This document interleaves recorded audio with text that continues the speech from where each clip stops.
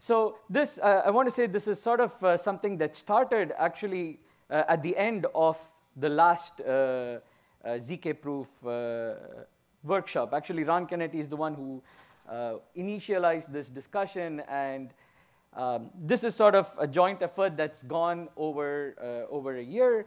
And I should say a lot of progress happened, I would say, within the last 2-3 months since a group of us discussed this at Dachstuhl. So let me first just sort of say the list of people who were involved in this effort. It's Ron from Boston University, Jan Kamenisch from Definity, Ron Cohen from Northeastern, Dennis Hofheinz from Karlsruhe, Markov from University of Edinburgh, Mary Maller, who's here, from UC London, Alessandra Scafuro from North Carolina State University, Bjorn Takman from IBM, myself from University of Rochester, and Vasilis from, again, University of Edinburgh.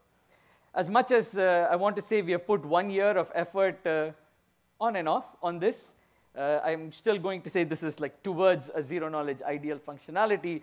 I should still say we are not yet I won't say it's still like a stable form. But we've definitely made progress, and this is something that I want to share during the next 30-35 minutes.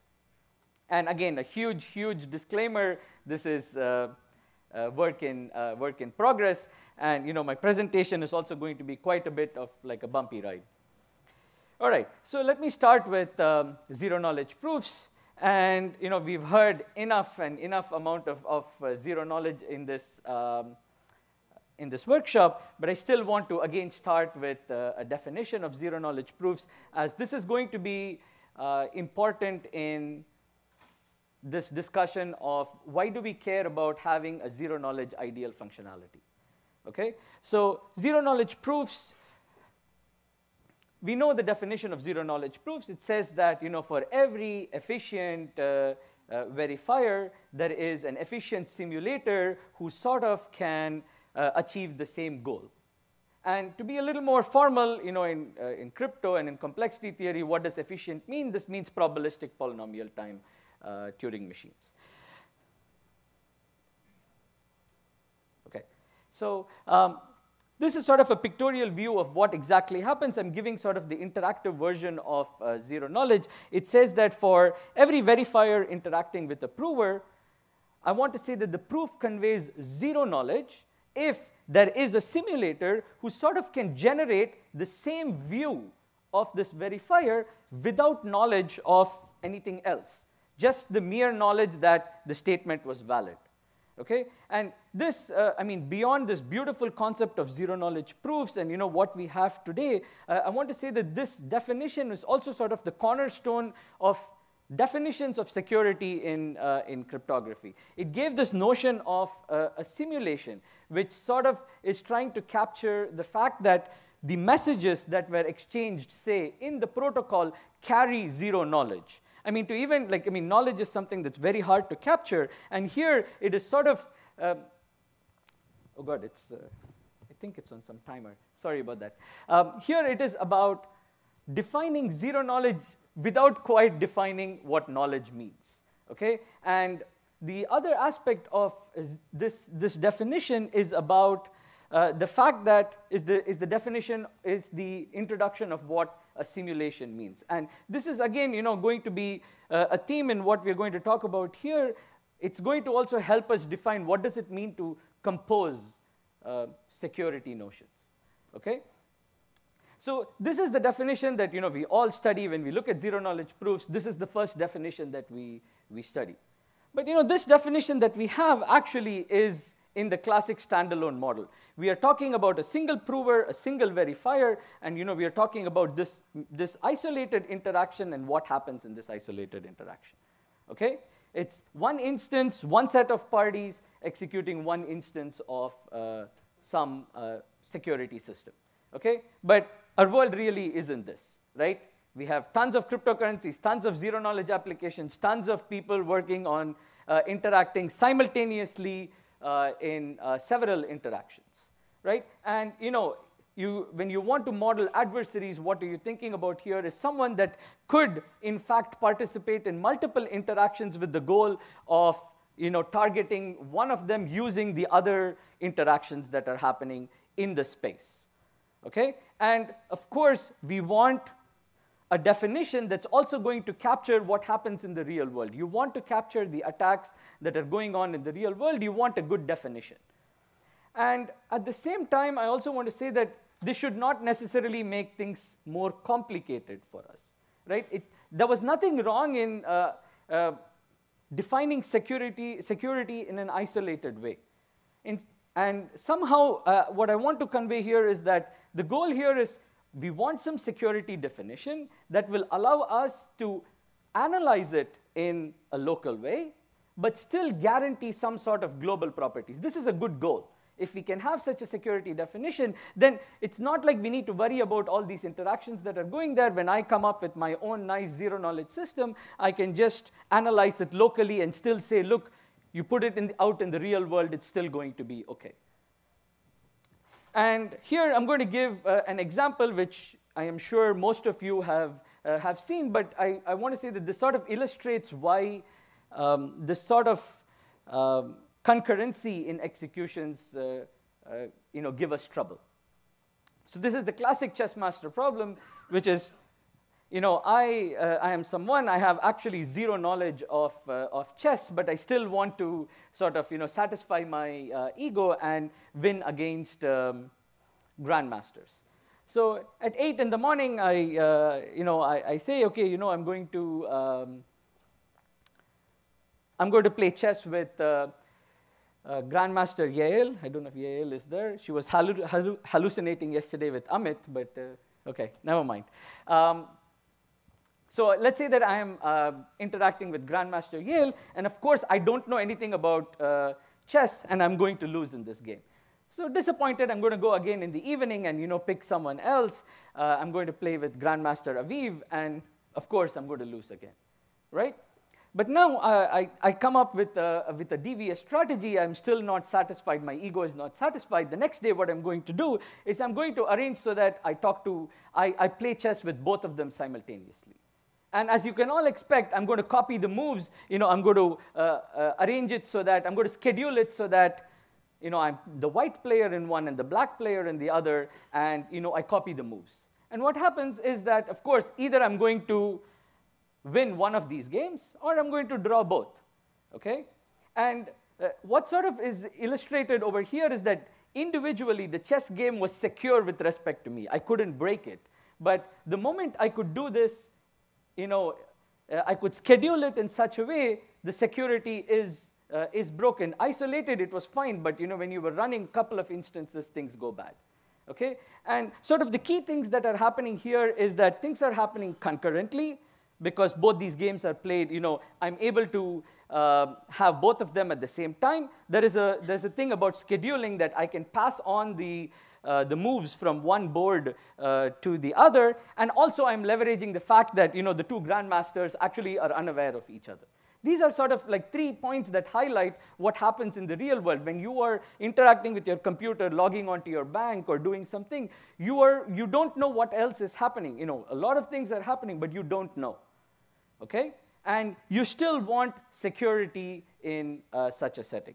Well, this was just a game. I mean, in protocols, you can think of this. You have also, again, heard about person-in-the-middle attacks, right? Like you have Alice sending a message to some person. This is like mauled in some way and sent to Bob. And then when Bob responds, you sort of maul again and play with Alice. And this situation, again, as what I was telling, is that it could be that in isolation, each of these protocols were secure, but the moment you put them together, these security properties need not hold, okay? And of course, this is something that we know a lot, and this is referred to as a malleability attack. Now, let's ask about composition of zero-knowledge proofs. Now, when you're running zero-knowledge proofs, now you can think of many, many forms of composition, and I'm going to sort of take you a little bit through history. Initially, like what people thought about is like parallel composition. And parallel composition is about running in parallel, but there is some restriction on scheduling. It doesn't happen that it has to run in lockstep when you repeat it in parallel. This has consequences in terms of like soundness amplification, so forth. But this was sort of the first context where people cared about repeating zero knowledge in parallel. But you can also think of concurrent composition where these messages itself need not go in lockstep. And of course, the question is, do zero knowledge protocols stay, the security property hold even in such a concurrent setting? And the answer is, at least when, initially when this was all found, even, repeating it twice in parallel is no longer secure. And you need to make sure that your definitions and your constructions will, cater to these situations when you want to repeat them in parallel. And there was a long line of works, and in fact, during my PhD, and a lot of my doctoral work was also about analyzing these zero-knowledge protocols. And I should be specific here, these are the classic interactive variants and not the non-interactive variants. Some of these problems alleviate when it becomes non-interactive, but others get exacerbated. But the point is that people have studied composition of zero knowledge. There have been plenty of works. There are works that talk about parallel composition, concurrent composition, then, protecting against malleability attacks. These are called non-malleable zero knowledge, where you can have a verifier in between acting with the prover on one side and a verifier on the other. Okay? And you can think of putting both these together. What if I have both many sessions in both, as a prover as well as a verifier? And these are called concurrent non-malleability attacks. And I should say, if you are inclined to doing theory, there are still nice theoretical questions that are open in this space. But what is common sort of in all these things is trying to come up with a definition first that captures these attacks, like concurrency attacks, non-malleability attacks, and then coming up with a zero-knowledge proof system that will satisfy this, this definition. And this is sort of have been quite a bit of our traditional thinking. And, well, the pros, of course, are that these capture these specific attacks in these specific scenarios, and they are relatively simple. But of course, the problem is that now every time an attack comes, I need to model this scenario, and then I need to come up with a definition and then a construction that meets this, this sort of an attack. It's not quite modular in the way that at least we all love to do in cryptography. It's about, we do want to have something that protects against all polynomial time adversaries, like all attacks. We want a nice modular way to analyze our zero knowledge while at the same time guarantee security against all realistic attacks. Okay? So in some sense, I'm going to sort of list some security desiderata that one would like about such security systems. So your definition or your model should faithfully represent realistic attacks, timing attacks, or I don't know, like padding attacks, so forth. It should be able to capture like concurrency attack, realistic attacks. You should be able to specify the security concerns of your protocol. What do you want to hide? What is correctness? I mean, these are sort of specific guarantees that you want of your system. And the guarantee should remain meaningful in sort of any environment this is run in, right? As I said, you are going to be unaware of things that are happening out there. And you still want to make sure that what you are running is going to be secure in arbitrary environments. And you want your definition, of course, you want it to be modular and simplify the analytic process, and to be a little more specific here, the point I want to make again is that I should still, I should still have the luxury of analyzing my zero knowledge locally. Like, just talk about my protocol and rather not worry about what else is running there, but still get the feature that even if things were running out there, it's all good. Okay? One would, I mean, I know that I'm writing a desiderata, and one could ask, can we really even achieve all these goals meaningfully? But these are desirable things of a security notion. And of course, you want to provide meaningful security. So before I go into, there is a formulation that, with the hopes of capturing the security desiderata that I'm going to talk about. But the first thing is, like, do we really care? Okay? Do we really care about these attacks? Maybe they're just like pathological attacks, right? I mean, maybe the systems that we have are okay.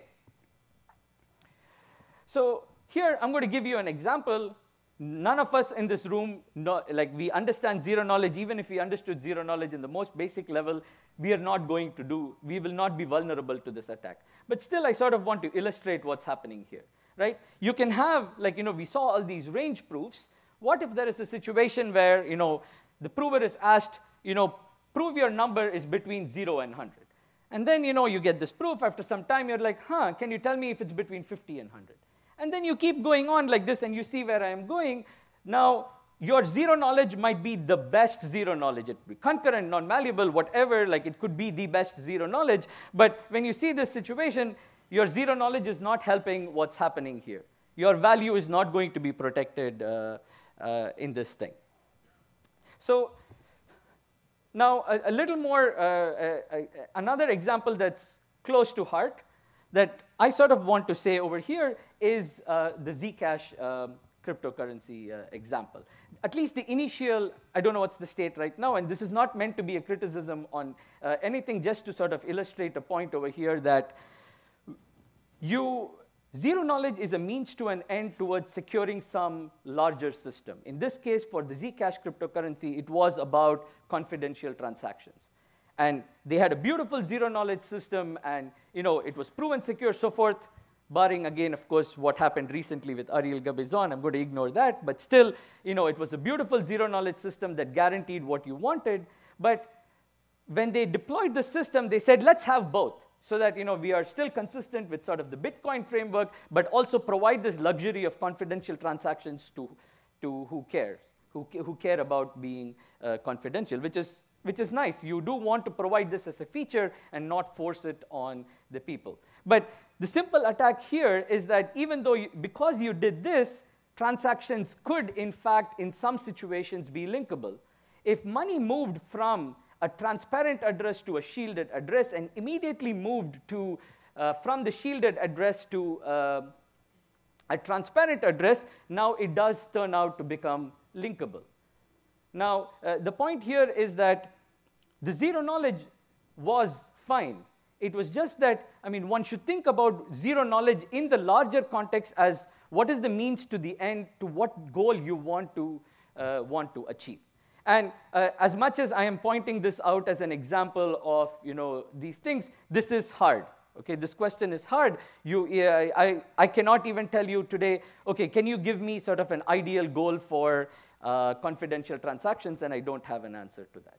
But one important component towards that goal is to come up with a modular way of defining security of zero knowledge. Because once I have this, then I can modularly use it in other systems and analyze security of other systems. And the effort that we have taken so far is towards this goal. So now I'm going to actually talk about, I listed all this security desiderata. I'm going to talk about one of the, most common, most popular approaches to capture this security desiderata, and it's called this universal composability due to Canetti. I didn't put the reference here because I'm assuming it's ubiquitous, and Ran is right there. All right, so I'm going to try to explain this, and maybe it'll get a little technical, but I'm going to try my best to explain what is this UC approach. Okay, what is the idea? And the idea is that the security of your system is defined or is reflected only on its effect on the rest of your system or the rest of this environment. And this is something that you want to capture in this approach. So to capture this desired security of some particular system P, first what you're going to do is you're going to write an ideal system of what you would like. Okay? This is my ideal goal.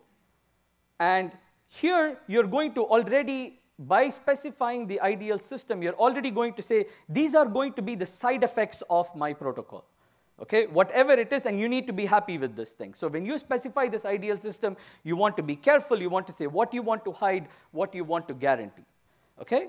And then your particular system is, you're going to say, is a realization or is secure for this ideal system if it looks the same for any external environment. Okay? The idea is that you're thinking of two different worlds. In one world, you have the ideal system where you're happy with the situation. This is what I want. And in the real world, you have the real system, which is the system P. And how it affects or how it talks to this environment should look the same. And the idea is that since you're happy with this, since you prove that these two interact or have the same side effects or the same limitations in terms of side effects to the environment, it means that your protocol P is going to be secure for F. Okay? So this is what this UC approach is trying to capture. Okay? That to show that the side effects remain sort of the same. So I'm going to have sort of a pictorial representation of what I mean by this UC approach over here. So running a protocol pi in a concurrent setting or in some environment that you care about, you want to say it's as correct and as private as your ideal system, which you can say computing F or computing your zero knowledge. You can define your zero knowledge as an ideal goal. You want to say that running the protocol pi in an arbitrary concurrent setting is as correct and as private as computing the same functionality with a trusted party, okay, in the same concurrent setting. This is what you want to capture. And pictorially, what this means is that let's say that you have this person in the middle talking to two people with the protocol pi. The definition I'm saying here generalizes beyond zero knowledge also for multi-party computation. But for the purposes of this talk, you can think of what's happening there is zero knowledge. So you have a person in the middle talking to two people. Let's say they're interacting via zero knowledge. And you have an arbitrary concurrent setting. There are other protocols executing concurrently. This is what happens in the real world. And you want this to be as correct and as private as in an ideal world where there is a trusted party that does everything for you. Okay? So when you specify here, as I said, the first step towards doing this thing is specifying an ideal goal. I'm going to get into how do you specify this ideal goal for zero knowledge in a minute. But the point is that you want to show that whatever is happening in the real world, where a single person is acting with many people in zero knowledge, in the presence of arbitrary connections, is as correct and as private as each of these executions that you're running having an ideal service that is doing exactly what you want. Okay? So slightly more formally, the definition of UC security says that for every adversary in the real world that is interacting in multiple, say, interactions via zero knowledge, and in the presence of arbitrary things, there exists a simulator that can achieve the same goal in the ideal system. Or in other words, whatever side effects your protocol is going to do in the real world on the rest of the environment can be simulated by an ideal party here in the ideal environment can do the same sort of side effects. Okay? And as I said before, since you already specified that I am happy with this ideal system, I have an ideal party for each of my interactions that all these malleability attacks can't happen because these are independent, ideal, trusted parties that are doing for each execution, I should be good. Okay? So for every adversary, I need to demonstrate that there is a simulator such that these two worlds have the same side effects. Okay? And how do you model this side effect? You're going to say that whatever is running concurrently over there, you're going to actually capture it. Oops.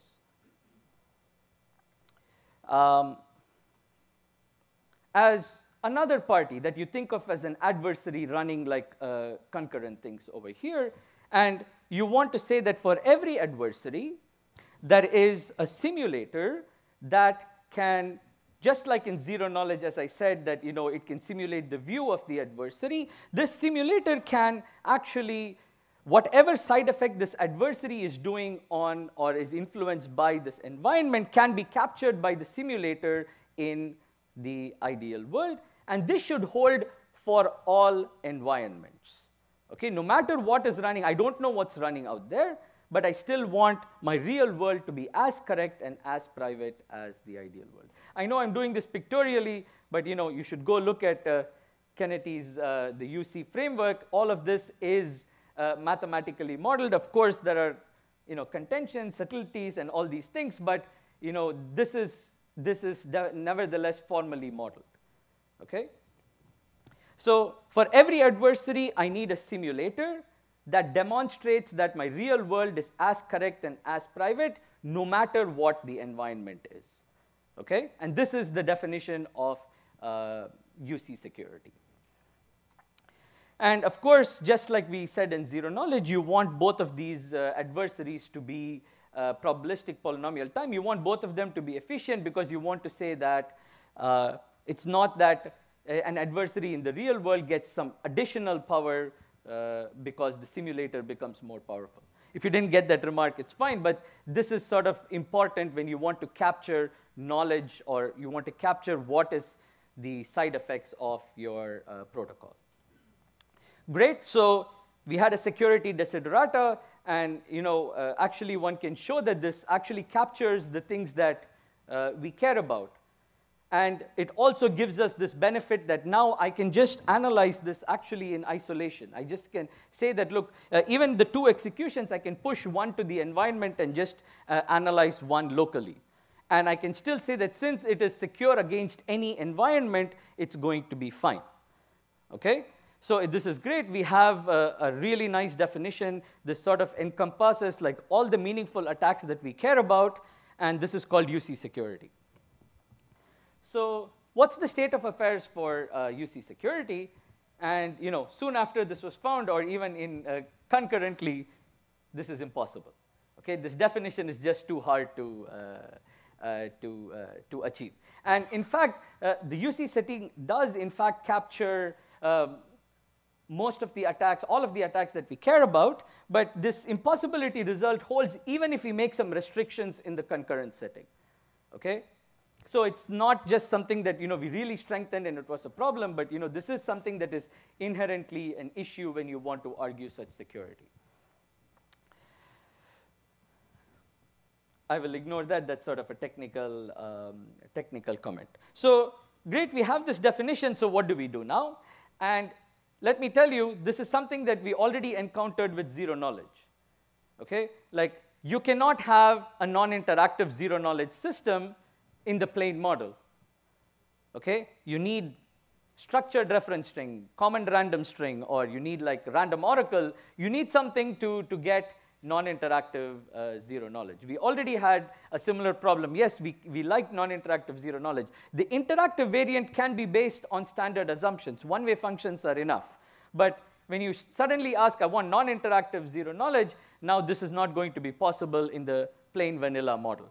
And similarly, with the UC security, this is what happened. To get around this impossibility result, we're going to take some limited trusted help.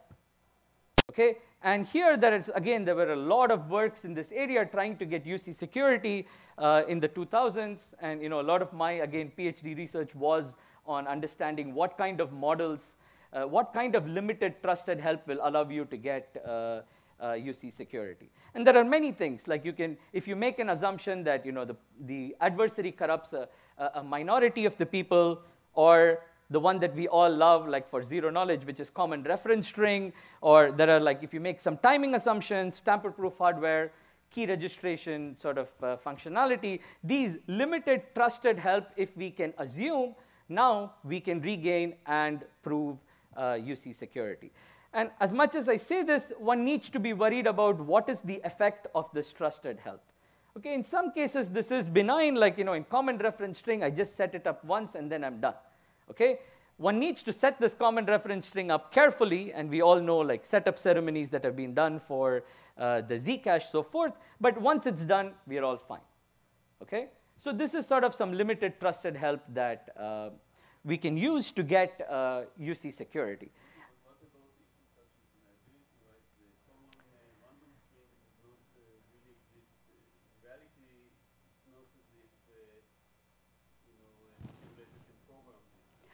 Right. So what Yuval is bringing up is that even when you use this, like the effects of the common reference string reduces some of the properties that we naturally have with zero knowledge, such as deniability. And here, you need something stronger than UC security, which is called like this global UC security, which handles common reference string in a way that also tries to preserve deniability in zero knowledge. And this is absolutely right. Like, I mean, yes, we are using this limited trusted help, but it does sort of compromise some aspects of what we get out of zero knowledge.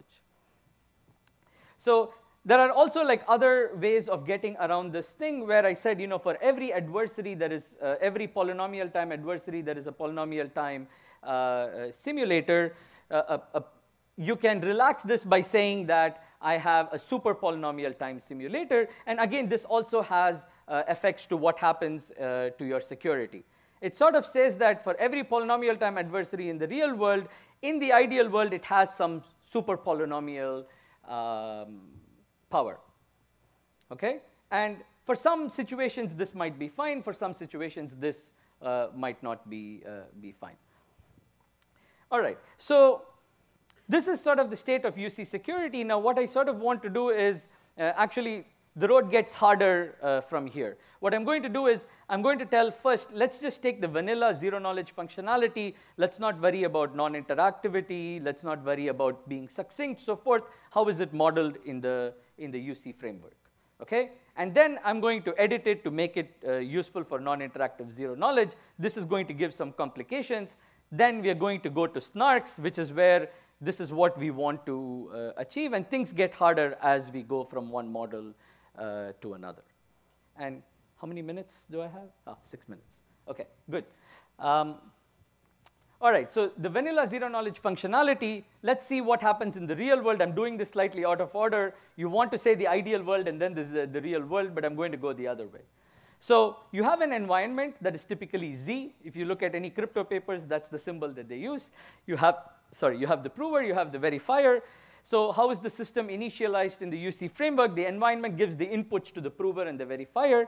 So there is some identifier for the execution. You give the statement and the witness to the prover, and only the statement to the verifier. And then the prover and the verifier interact with each other, and then the verifier is convinced, and the verifier can relay back to the environment whether it was convinced or not. Okay? So this is what happens in the real world, and the side effects is what I'm going to say is what happens to the environment. And here, I might lose you folks a little bit, but the point is that either the prover can be malicious or the verifier can be malicious. These both make sense. When the prover is malicious, you care about it actually having a witness for the statement. The verifier being malicious, it's trying to learn more. Okay? And the way you want to think about it is that the environment and the adversary are sort of colluding. Okay? Now, the point is that in the standard zero knowledge, the way I said it was that the simulator can simulate all these messages without knowing the witness. So if the verifier is sort of malicious, the side effect of this protocol are these messages that are exchanged. Okay? And since zero knowledge has a simulator, you can simulate these messages. What I'm saying is inaccurate in many levels, but the point is that you want a simulator that can simulate the same sort of side effects over here. But what's more interesting that we care about here is what is the ideal functionality over here. And the ideal functionality is something like this. You have this ideal system that's going to do this zero knowledge functionality to you. The prover gives the X and the witness to the ideal functionality. The ideal functionality is going to do everything you care about. Okay? It's going to check if X comma W is in the relation, meaning it satisfies, and then just convey that information to the verifier and nothing more. It gives X, and what is the membership of this in the relation. Okay. So now I want to say what happens in the non-interactive zero-knowledge world. Well, now you have to incorporate a common reference string, or you have to incorporate the random oracle. I'm going to sort of talk about this in the common reference string model. You can do it in the random oracle, and I'll sort of say why we didn't do that. And I'm going to restrict myself to the common reference string model. So here you have the environment giving x comma w to the prover, and the non-interactive zero knowledge, as Yuval said, you lose deniability. So in some sense, in other words, if you care about public verifiability, then you sort of lose this deniability. So the prover actually has to give back the proof to the environment. The proof is something that the environment does see. Okay, it is a side effect of your protocol. But this is not what happens. You actually need this common reference string. There is a common reference string that is generated. The prover generates a proof, and it gives to the environment. With this non-interactive zero knowledge, we don't need to see the prover and the verifier at the same time. Okay, it's sort of publicly verifiable, so I can treat the case of the prover and verifier sort of in different settings. Okay, so here I'm only talking about what happens with the prover. Okay, so now let's talk about what happens in the non-interactive zero knowledge functionality. Well, the prover, remember, I should sort of have the same effect that happens over here, okay, to the environment. And if you recall, in the zero knowledge functionality, the prover just gave everything to the functionality, and the functionality did what I needed.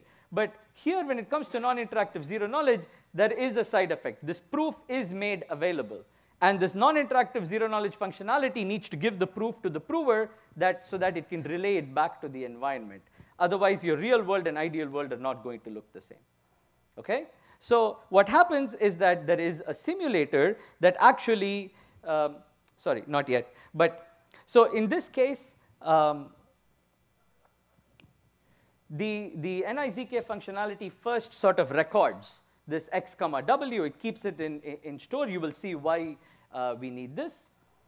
And it's going to the simulator to get a proof. Okay? Because the simulator would simulate the common reference string. In some cases, you don't need to, but here I'm sort of assuming that the simulator will simulate the common reference string and can generate a proof for any string. And the simulator needs to generate this proof without looking at the witness. Okay? And that's what's captured here, which is relayed back to the prover and back to the environment. So already you see, yes? This is, well, no, this is vanilla UC, right? Good. So then let's look at what happens with the verifier. I treated the prover first. Now in the verifier's case, the verifier gets x comma proof, and the verifier needs to verify it. It just gives 0 or 1. It can locally, it has the verification circuit. It verifies and gives the response back to the environment. Now in the ideal world, it gives this proof to the non-interactive zero knowledge functionality. Now there are two cases actually here. One case is that this x is already recorded in the NIZK functionality. This actually corresponds to when an honest prover generated a proof, like using x comma w, gave it to the NIZK functionality and got the proof. This would be recorded, as I mentioned in that slide. In this case, the functionality will just it identifies this, and then it gives back the response to the verifier. But now you need to worry about a second case where the proof was maliciously generated. Okay, you don't know how it was generated, and it was maliciously generated. And the point here, Daniel, I can take like 2 minutes. Is it okay?